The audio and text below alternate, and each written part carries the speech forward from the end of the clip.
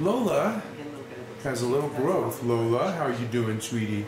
Are those sad eyes? You just licked us and everything, and here you are in the veterinary hospital, and you're thinking, what is he going to do to me?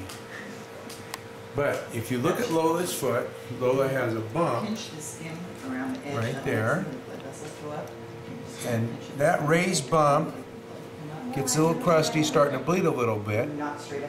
It could be a histiocytoma or a mast cell tumor, and we're going to scrape it to see what it is. Round raised bumps in young dogs are often called histiocytomas or button tumors. And the reason why they're called button tumors is because they're really round and raised, just like a button would be. But they can also look very red and raw, like this picture, and they could be other tumors, so it's important to know which they are. Just like this mast cell tumor in this dog, it's a very dangerous tumor. It kind of looks like a button tumor, and a button tumor that's maybe a little bit more distorted. It's important to know what kind of cells the tumor consists of, so we know if it's a dangerous one, like a mast cell tumor, or just a common one that's benign and will slowly go away, which is like a round cell tumor, like these little cells we see here. So how do we get those? So we take a blade and we scrape it to freshen it up. What that means by that is we make it bleed a little bit and get the crust off so we can see what kind of cells it has. So now we're going to put a slide on here, and we're going to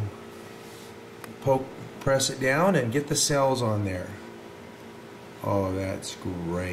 When that slide is stained, you can see the round cells with the round nucleuses, and like in this picture, they're cappy, round, not angry cells, and that usually corresponds to what we call button tumor or histiocytoma, whether it's red and raised or brown and raised.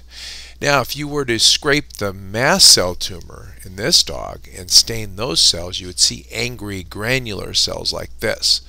Now, that tumor would have to be immediately treated by taking out as much as we can, and they may even have to go to a cancer specialist.